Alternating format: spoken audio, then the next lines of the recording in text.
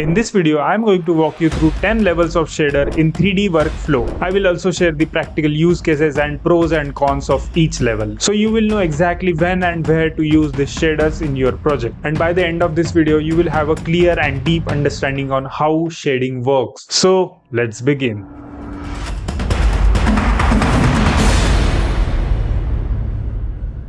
But before going to our levels, let's understand the basics. A lot of people, especially beginners, get confused between three common terms: shading, material, and texturing. So let me break it down for you. Imagine you have created a 3D model. Right now, it is just a shape with no color, no details, nothing interesting. If you want to make it look like a metallic, glossy, wooden, or anything else, you need to create and assign a material. For example, let's say I want this cube to look like a metal. I will create a new material and modify its properties like color, roughness, and metallic values to give it that metal look. Now, the process of building and creating a material is called as shading. Think of it like this. If a 3D model is a sketch, then applying color and style to it is known as painting. That process of painting in 3D is called as shading. Simple, right? But what is textures? Well, sometimes you don't want to create every single detail from scratch. Maybe you want to create some labels, brick, or fabric pattern. And that's where texture comes in. A texture is just an image, but in 3D we call it a map. For example, color map.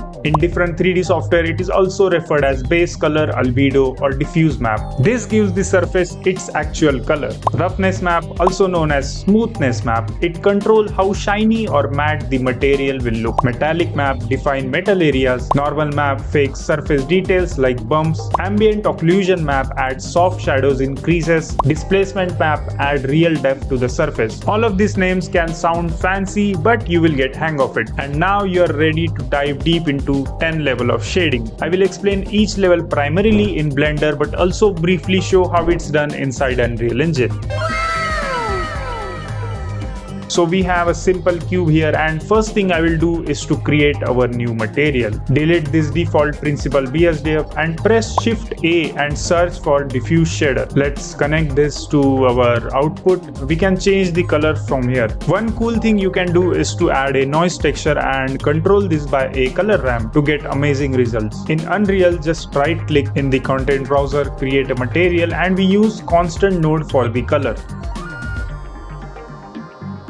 Obviously, it is way too basic, and that's where our second level comes in. Now we can use principal BSDF. I will change this value until it looks like a blue metal. Add a noise texture with a color ramp and plug into roughness. Looks good. Try plugging this into metal or normal. It gives us different results. One amazing thing you can do is if you link this into alpha, then go to your material setting and change both blend and shadow mode into alpha clip. You can see it created this transparent metal. And after adding similar method in base color, we can create this amazing material, and that's why this is so powerful. And it is similar in Unreal Engine as well. There is literally nothing to explain. But we are still lacking the details, so we go to level 3. Instead of just plain colors, we can now use different textures to make it look good. We have a Susan here. We are going to make her look like a rock. Not that rock, but the actual rock. Really, nigga? For that, we need base color, roughness, normal, displacement, ambient occlusion maps. Also, it is perfect time to tell you that combination of all of these textures is also known as PBR Textures. So I will open Polyheaven. Now there are two ways to bring this into Blender. Manual way is to add image texture nodes one by one, and faster way is to use Node Wrangler add-on. Go to the Edit, Preference, search for Node Wrangler and enable it. Now in the shader editor, select your principal BSDF node, press Ctrl+Shift+T, and it will let you choose all your PBR maps at once. Blender then connects everything automatically. This saves time and keep things organized. But just connecting textures is not enough. We need to make sure they fit the model properly, and that's where our UV mapping comes in. UVs define how a 2D image wraps to a 3D model. Every face of your model corresponds to a specific area of the texture. You can see this in Using UV editor, scaling or moving the UVs changes how the textures appear without changing the actual geometry. To unwrap the model correctly, go to edit mode, press U and select Smart UV project. You can also manually mark seams, which are like borders telling Blender where to cut and flatten the model for better texture fitting. This gives you full control and makes your texture look clean and realistic. You can do the same thing in Unreal Engine, but the process is a bit manual. You have to drag and connect each texture one by one. There is no shortcut like Blender's node Angular, at least for now. So we go to level 4, which is our anime level.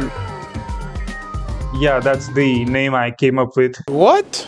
This one isn't exactly a level, but rather a different shading technique. In the last level, we talked about PBR textures, but here we use something called as non-PBR textures, also known as stylized or toon shading. As the name suggests, it is commonly used to create anime style or cartoon-like visuals for your scene. Now I am already working on a dedicated in-depth video on how to create an anime shader, so I won't go into too much detail here. Make sure to subscribe so you don't miss that one. But I will show you the use case and pros and cons on your screen. And level 5 is where you can call yourself an actual alpha artist. In this level, the best thing you can do is to use multiple shaders together and combine them. For example, I have this pillar. You can see I have material A and B, which then going into a mix shader, and the factor is controlling how much I want to show each material. You can even plug in a noise texture and color ramp to dynamically control the blend, giving you full control over the surface. This is where your journey as a pro shader artist begins.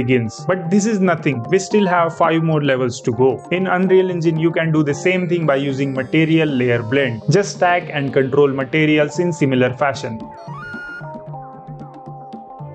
Level 6 is a CAD level, because in this level we are going to use procedural materials and it makes us absolute CAD instantly. Procedural materials give you total control over every detail of your texture. In level 3 actually I mentioned that the textures are not seamless, and this is where we solve that issue. For example, I have this plane with a procedural tile material. Watch what happens when I increase the scale. There is literally zero pattern repetition. No matter how large your 3D object is, it will always look clean and seamless. The same approach exists in Unreal Engine. Procedural materials are fully supported. Now, if you are too lazy like me to build everything from scratch, here is a shortcut. Just download Blender Kit, search for your desired material and add keyword procedural in front of it, and you're done. By the way, you can also combine procedural material with your regular material. This will also give you interesting results. And this is where you come into a elite level, place where your creativity becomes infinite, because here we are going to use technique that surprisingly many people ignore: shaders combined with texture painting. But what is texture painting? As its name says, you are actually painting on your 3D model. To start, go to your shader editor, add an image texture node. Now here is the important point. Texture resolution matters a lot. If you use a standard 1K image, the paint might look blurry or low quality. So depending on your system, try to use 4K or even 8K image for crisp and detailed result. Once the image texture is added, switch your workspace to texture paint and you're ready to start painting directly on your 3D object. Now the best use case for this method, if you're blending two different materials with displacement on it, and you can use this texture as a mask. For example, I have this pillar right here and I wanted to reveal the plaster on the pillar, and thanks to Phillips, he figured out this method by doing it with help of very clever texture painting, where you can create this kind of imperfection in your 3D objects. You can check this video, by the way, link in description. In Unreal Engine, it is slightly different. This is known as Vertex Painting. Now you're not painting a texture, but you're painting on your vertex. So the only disadvantage is that you need a high poly object in order to paint on your vertex. Level 8 is where you become a Sigma, because this will save you a lot of memory and confusion. You see, the biggest disadvantage of procedural node setup is that we cannot share it with other 3D software. For example, if I wanted to share this 3D model with someone else, or I have to sell it, but there are so many people who use different software, and even if I'm not selling any 3D asset, I still need to bake the textures because I need to optimize my scene and save the memory. And for that purpose, we have to bake the texture. And to do this, we have to go to render setting, then we choose each map individually. One best thing we can do is to create high poly model and then create a low poly model, Then we can bake textures on the low poly model. Go to your material, create an image texture with 4K resolution and select it. Make sure your UVs are proper or else the baking will mess up. Now select your high poly object first, then low poly object second. Make sure your image texture is selected before you bake. Then hit bake, wait for a few seconds depending on your system. It will give you an image. Now make sure to save this image and do same process for all of your necessary maps. And if I export this 3D object and open this in any 3D software, you can see all the textures on this material are pre-baked.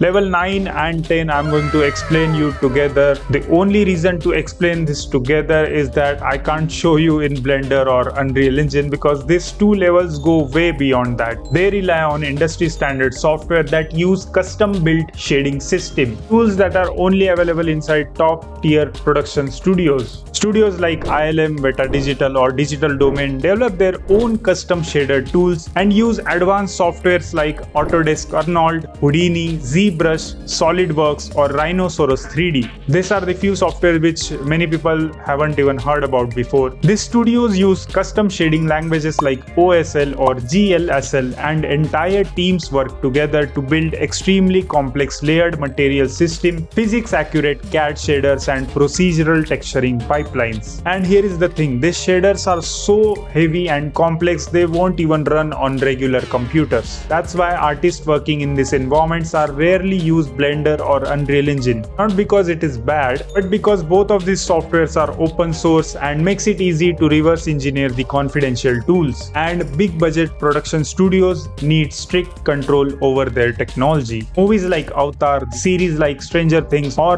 The Mandalorian, they all use this level of shading. Studios literally build entire custom software ecosystem just to achieve realism.